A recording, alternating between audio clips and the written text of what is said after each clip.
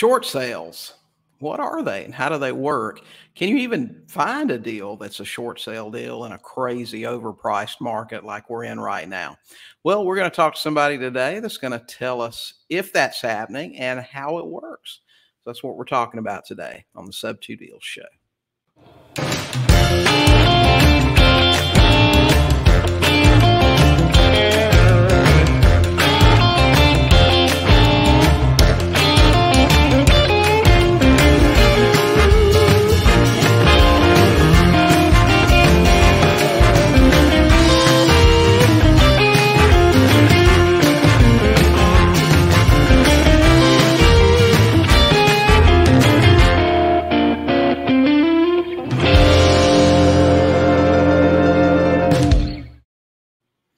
Hey, Sub2ers, welcome to this episode of the Sub2Deals Show, where we talk about all things subject to. Now, occasionally we'll talk about something else in the real estate investing world, but it's always something to help you with your real estate investing business. Today, we're going to be talking about short sales, how they work, and if they'll work in this crazy market. Gosh, when I think about short sales, I always think about short sales prior to or right after the crash, when real estate was so devalued and everything, and now the market's just so crazy. You'd think that they don't exist out there, but we've got a guy here today that's going to tell us that they do and tell us all about how they work. Guys, if y'all are looking for real estate creative finance training, maybe you don't have a huge budget or you're just getting started and want something that's really affordable, we're going to ask you to check us out at $7coaching.com. That is $7 coaching, where you can learn all about creative finance, and it won't cost you a whole bunch of money to do it. So we're going to go ahead and get started today. We're going to bring David in, Mr. David Randolph. How are you, David? I'm doing pretty good. Okay, great. Well, good to see you. David and I have talked several times about short sales, and he's quite an expert on it. David, tell everybody a little bit about yourself and how you got into short sales. Sure. Yeah, I kind of chuckle with your intro because it's almost like we think this is a hidden unicorn out here, and I'm going all the $100,000 deals that just profit. They just close in the past 2 months. Are there any? So we'll get to that, but my background, is, I'm a rehabber. I've been in real estate, since, 2009 and 10. Basically, I rehab about 5 to 10 houses a year. One of my claims to fame is all my renovated houses have sold in 7 days or less, Atlas price or higher, for now 11 years. And, that may not be very impressive in today's market, but I said for 11 years. So my homes are drop dead gorgeous.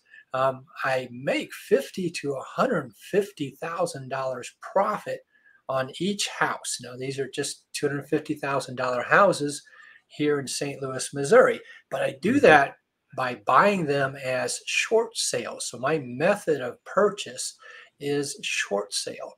And so I'm really good at negotiating. And these are not short sales on the MLS with a realtor. See, the realtor's already screwed it up. Okay, so this is with the homeowner and the bank. So I'm very good at negotiating short sales directly with the bank. And so, I'm just a small guy, regular guy. I do have a hard money lending program. Been blessed to have over $3 million from real estate, in my retirement accounts that I lend out to other rehabbers. My heart and passion is to help new people get started. So I lend my money out to rehabbers for the entire purchase of the house, all the rehab cost, all the points on the loan, and all the monthly interest payments. They need $0 in their checking account financially to start rehabbing. And I want to help others get started like me. About 2 years ago, I started teaching short sales now. And so I've got coaching students, I've got training programs, and I just love it because, for a while I thought, well, this was just something that only David can do, right? Because nobody else says they make $100,000 profit, Right. In even today's market or in the market previously.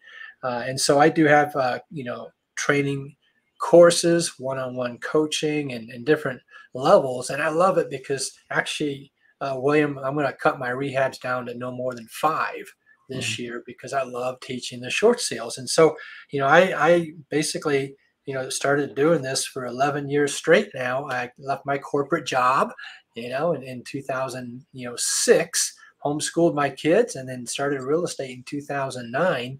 Been doing that ever since with it. And just, real estate is a great field to really change your life. Mm-hmm. So you said you're into hard money lending right now. So you've got actually a hard money lending program that you lend to other investors?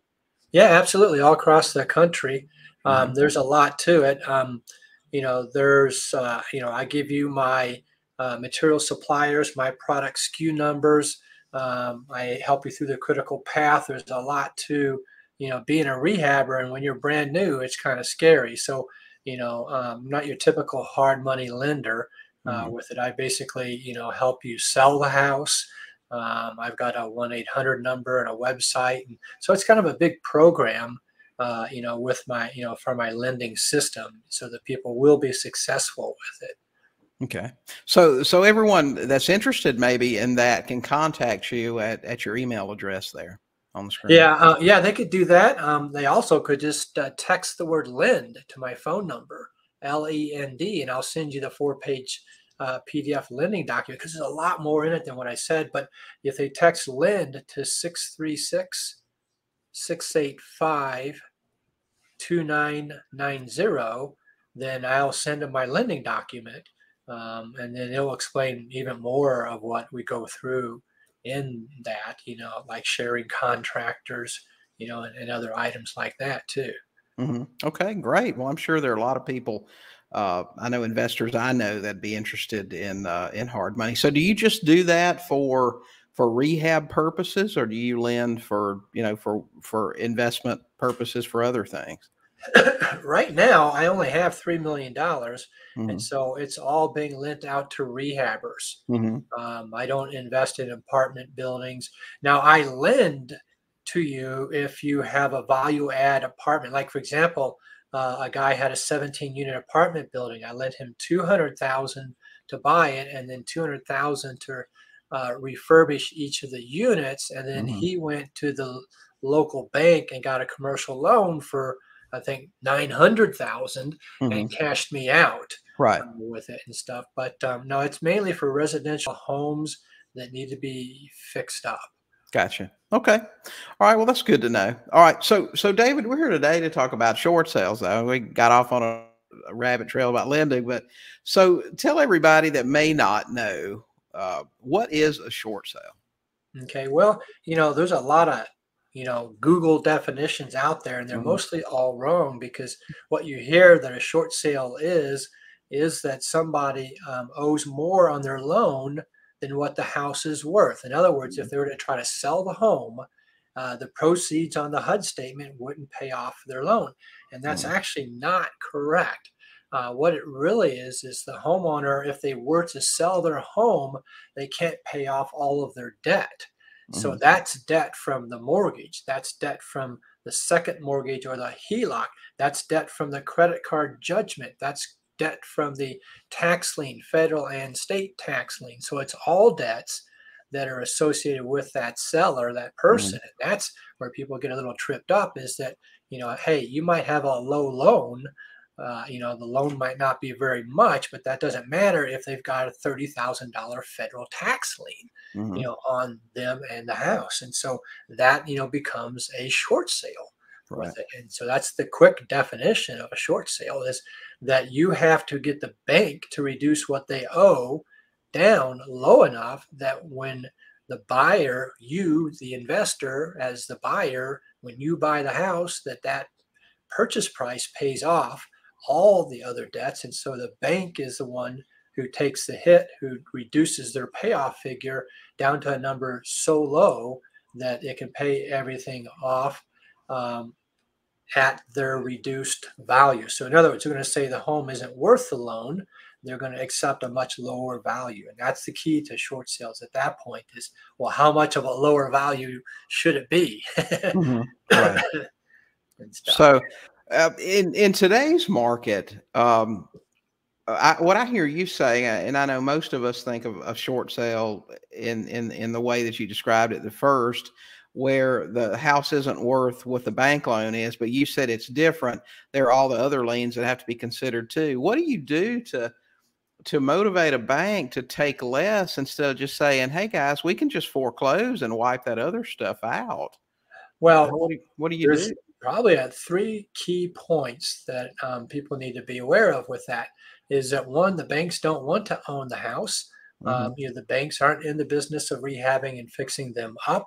And two, the value of the home, is dependent on, the repairs and what the comps are, in the area. So, a couple things happen is that the banks, when they have a non-performing loan, they've got to take, so let's say the loan is $100,000. Hmm. The bank has to take $1.5 million off of their books because it's non-performing. It's a fiat currency. You've heard of that, fiat Hmm. currency? Right. Well, that's what the system is, 15 to 20 to 1 ratio. The bank, has a non-performing loan of 100,000, so they have to not lend out $1.5 million to everybody else. And so what happens is they would gladly take, say, $50,000 for that Right. loan if they could get that as off their books and not as a non-performing loan. Now they can take that 50,000, go out and lend $1 million out to people and make, Hmm. these higher interest rates on that amount of money. So that's a big Right. incentive for them. The other thing too is that, with the moratorium, they weren't able to foreclose. And so Right. they're already behind the eight ball with their Mm-hmm. shareholders yelling and screaming Hmm. at them, with the government forbidding them from doing a foreclosure. So at this point, Right. they need to write this off and take these losses. And so that's one of the primary, factors, that the banks are actually looking at that people don't realize. Hmm. I got you. So, if do I understand correctly, most of the short sales that you're going to run into are going to be houses that need significant work. Oh, absolutely not.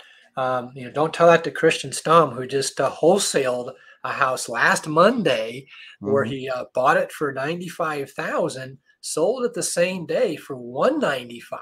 Okay, Hmm. with it, and so no, that's absolutely not the case.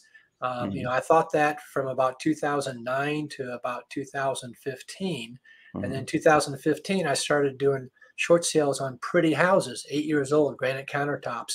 And, Hmm. I was making $80,000 on those houses Hmm. with it. And there's a lot of reasons why that is. But no, you can absolutely do a short sale on a pretty house Right. with it.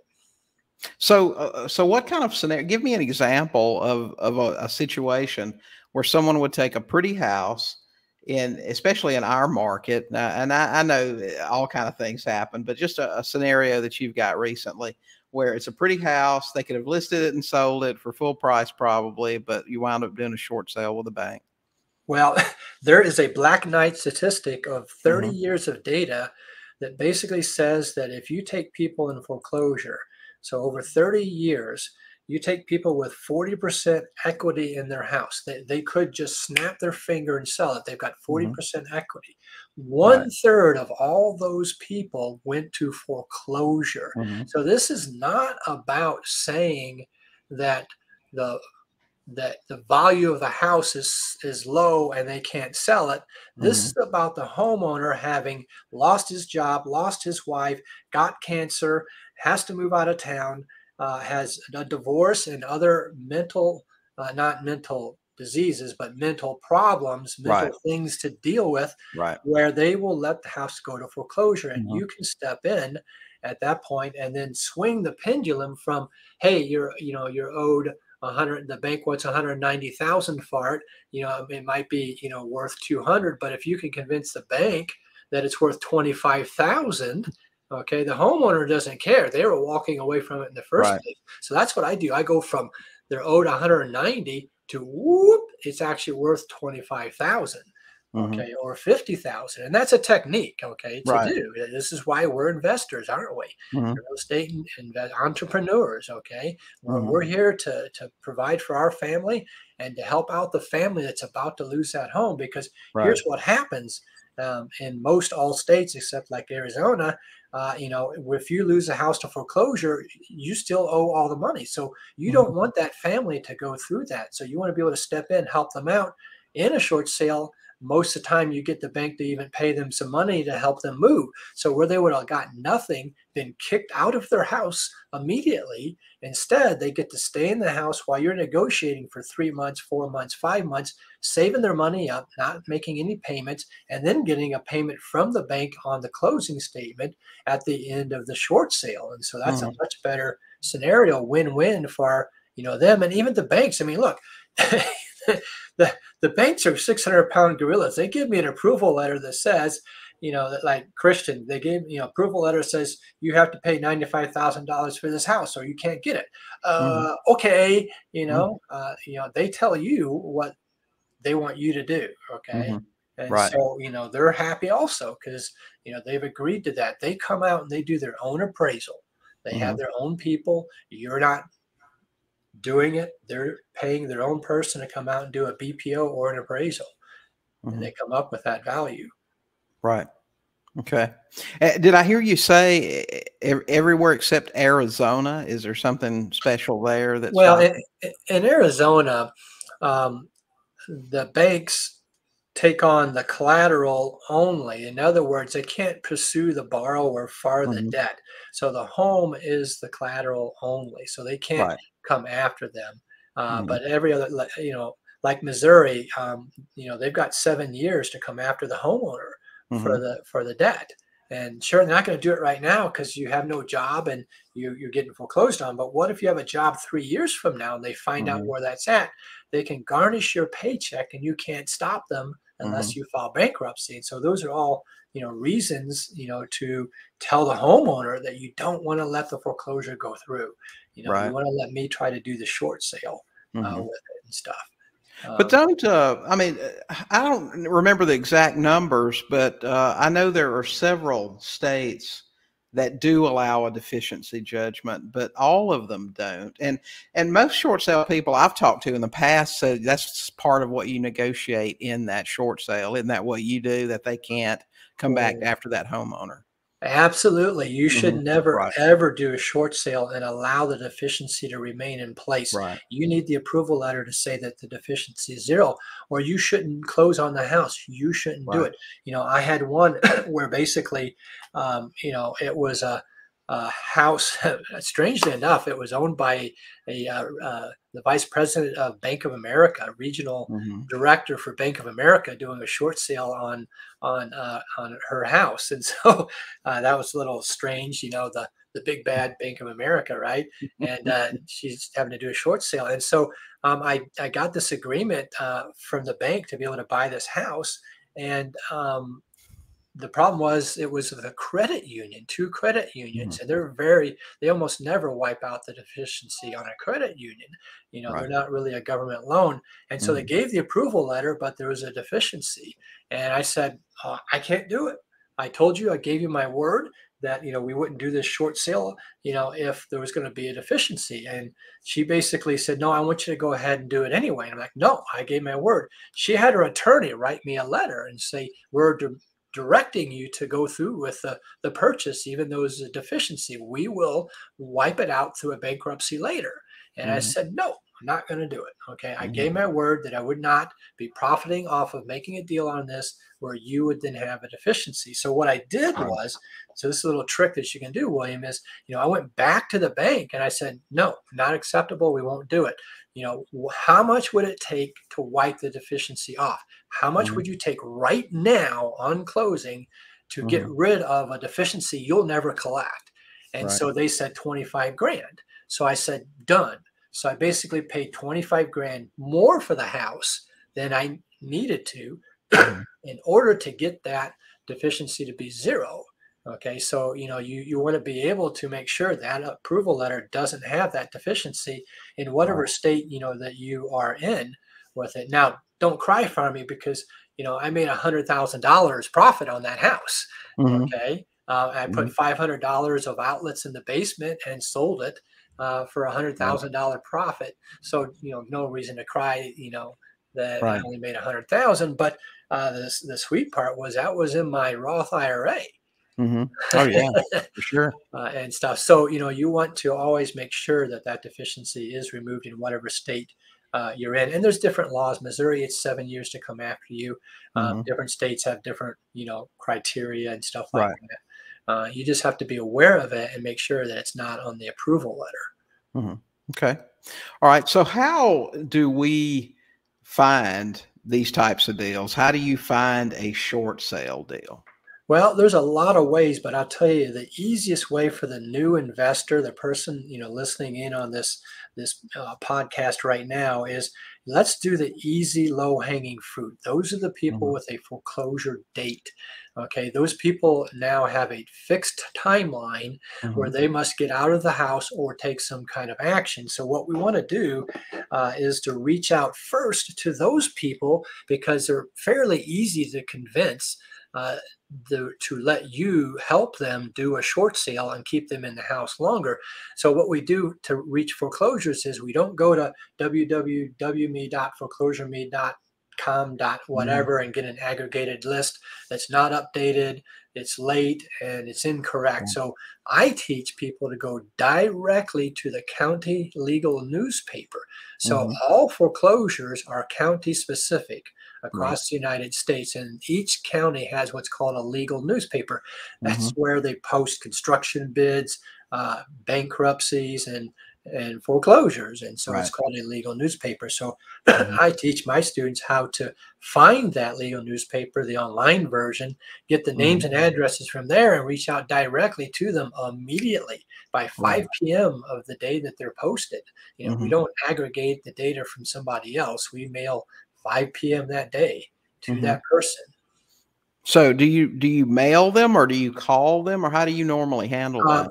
I like mail Mm-hmm. because I can pay somebody else to do it. Right. Okay, that's real easy, Sure. and so I like a series of 2 or 3 letters. Now that's because in Missouri I only have 21 days. Mm-hmm. So and Georgia, you guys are lazy. There's 30 days on a Mm-hmm. foreclosure. Texas is 21 days. Illinois is 90. So depending on how many days they have until that foreclosure date comes up, it Mm-hmm. kind of determines on how much you spread the letters apart. But I use 3 letters in 21 days every other day to reach out to them because it's got my phone number on that letter. And so Right. basically, I kind of wait for them to call me. Now, you can combine that with texting and calling techniques. You don't have to use a CRM system. I do Mm-hmm. with my coaching students simply because we record the phone calls and we want Right. to have all these to analyze, and we can do text blasting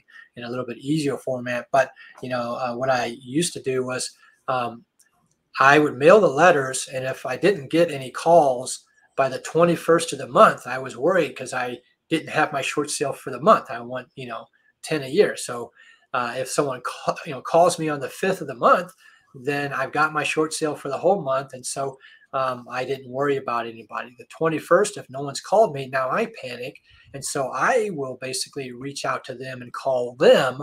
Mm-hmm. Okay, and so I want to get their answering machine. I don't want to speak to them, okay, because you don't know what they're going to ask you. So in a recording, you can speak to them without them complaining.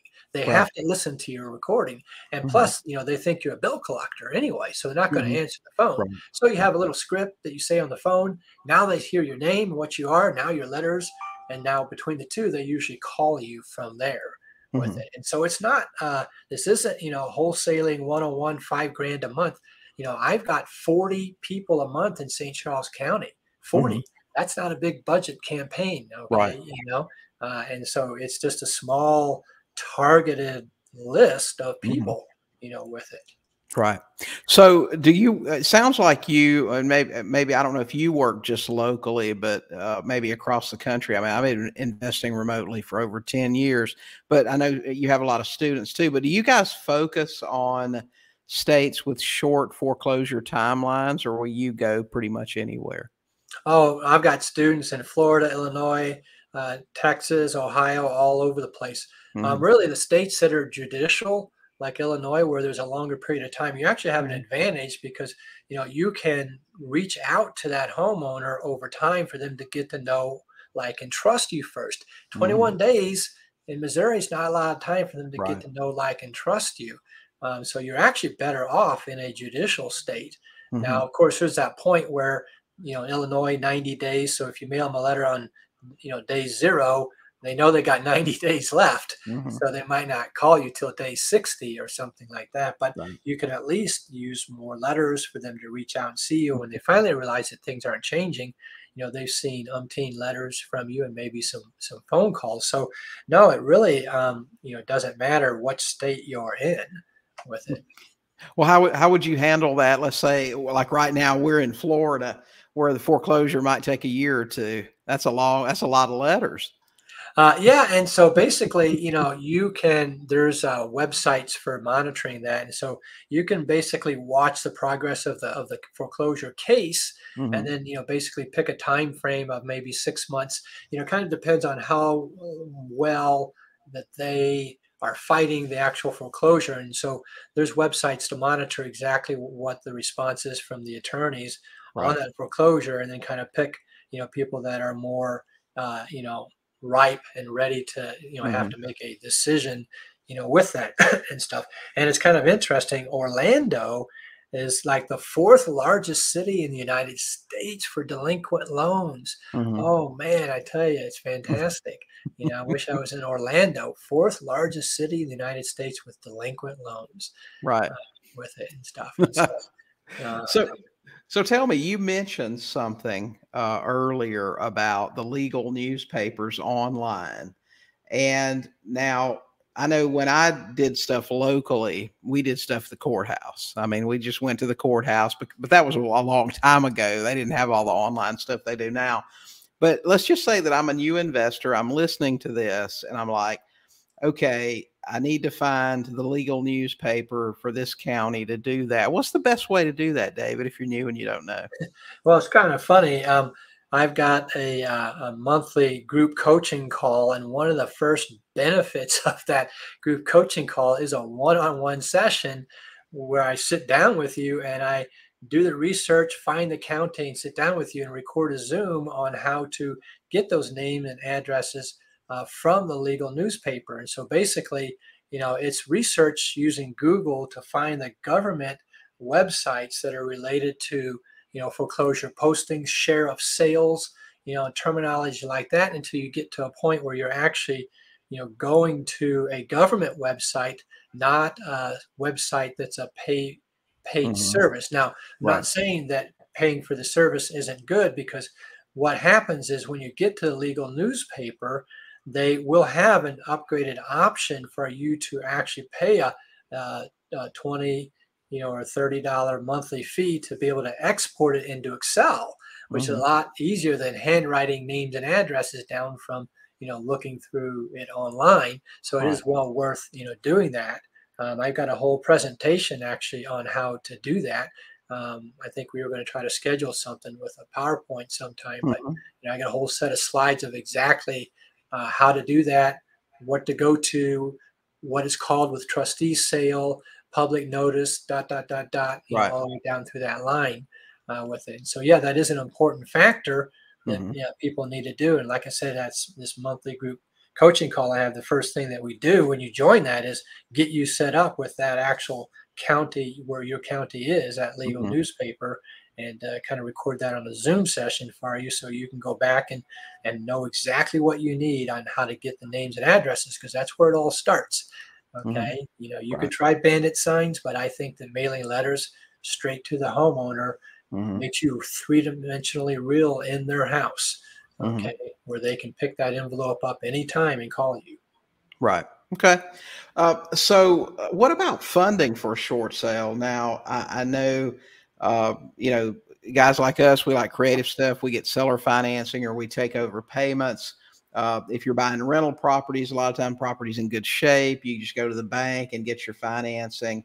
How do you get funding for a short sale for a house that may need a lot of work and you have a tight timeline to, because I know a lot of times you might negotiate with a bank 3-4 months or whatever, and then all of a sudden they go, okay, we'll take it. You got 2 weeks to close. So where does an investor go to get funding for something like that? Well, that's kind of an interesting perspective. That is a tip for your viewers. One, when you're doing a short sale, you need to turn your offer into the bank cash as is. There's Mhm. no loan Mhm. discussion. There's no contingency on getting a loan. You Right. turn your offer in cash as is. That's the only way the bank is going to accept it. And Mhm. so therefore, you get in with the negotiation process where the bank will give you a discount. But as you know, in all states, all MLS systems, you can come to closing with financing as long as you're not changing the terms of the contract. So you Mhm. can come to closing with a hard money loan, or you could get a regular loan if you had the time to do it. But basically, you just get a hard money loan. I mean, when I bought this house for $29,600, that I sold for 275, it would be pretty easy to get a loan from a hard money guy on something like Mhm. that, right? Right. And so you get a hard money loan to actually pay that bank off at closing. And then if you're doing a rehab, just go ahead and use hard money to do the rehab, sell it retail on the MLS. If you want to be a rental with it, then that's fine. Get it fixed up, get it done, and then go and refinance out at your local bank, Right. that can cash out the hard money guy. I fund people all the time on short sales, with that. Okay. Mhm. All the time people, do that. And so, now you don't have to get funding from me, but, you can get funding from anywhere, on a short sale Right. with it and stuff. Okay. And if anyone wants to contact you about funding for a short sale and a rehab, they can reach you at this address, correct? Yeah, yeah, they can email me there. They can, like I say, text Lynn to six Mhm. three six 685 2990, and I'll send you the PDF document and, Mhm. go through that. And so now keep in mind, I fund any house. It has nothing to do with short sales. Right. Okay. Mhm. I've been doing lending for 8 years. I've Mhm. only been teaching other people short sales for, 2 or 3 years. Right. So, any house you have that's a good deal, I'll fund that house too. But it kind of is synergistic with some of the short sale people because they feel more comfortable. That now they can do all this negotiation and feel comfortable that that I can back them up with a loan. When they come to closing, on Mhm. that house. And am I willing to loan? Absolutely. I mean, they're Mhm. buying houses with $100,000, profit. I mean, Christian just did a house where he bought it for 100. So he bought it for 106. He put 20 in it. Didn't really need anything, but he did 20,000 on it. So he had 126 in it. Just last Monday, his wife posted on Facebook that they've got it under contract for over $229,000. Mhm. Okay, Mhm. 126 under contract for over 229 in today's market. Okay, Right. last Monday he sold that house with it in today's Right. market. So it's real easy to get $126,000 on that deal, Mhm. from a hard money lender. Right. Okay. All right. So, David, if anyone listening to this wants to learn more about short sales, they can visit your website, thedavidrandolph.com. I Yeah, know yeah. you There's have I've got products some. and I got information on there on short sales, additional mhm. information. You can right on that main page. You can go in there and get a explanation that's much longer of what short sales are, Mhm. and no cost video and slides and stuff. But I think it's really imperative for people to step up and start helping families out. We've got 1.5 million delinquent loans right now as of March of 2022 with the latest quarterly statistics. Mhm. 1.5 million families that need your help who can't Right. pay and catch up on their loan. Mhm. Right. I know now is the time. I mean, if you're with what's happening in the real estate market, what's been happening, what we're seeing happen already, days on market, price reductions, the inventory. We lived in Colorado Springs, one of the hottest markets in the country, and the standing inventory has increased by 10% just in the last 30 days. That's pretty strong. Well, You know. hey, it's here's what's going to happen is that with the economy and people's household budgets, you have to drive your car and you have to eat. And Mhm. that's eating up $600-800 a month more. Right. Guess what takes the hit? It's the mortgage payment. Mhm. Okay, because you have to eat and you have to drive to work. And Right. so what will happen is there's going to be even more foreclosures taking place. There's already 1.5 million people that are late on their loan, okay, Mhm. struggling, hoping they don't get foreclosed on. Now, you have people that basically can't make the mortgage payment in the future because of the economy and the inflation. So it's just going to get worse over time. Right. That's for sure. Well, David, thanks so much for sharing all the information about short sales with us. It sounds like something that is going to be big business in the coming recession or problems that we're going to be having soon. It sounds like you've been doing it all along, but be a lot more opportunities out there soon. Absolutely. Thank you very Yeah. much, William. I really appreciate you having me on your show podcast. Yeah. With it, you're really an interesting guy with a lot of knowledge. So I appreciate what you do for the industry. Well, thanks so much. We'll have you back soon. All right. Okay. Thanks. Okay, guys, that is it for this episode of the Sub2Deals Show podcast.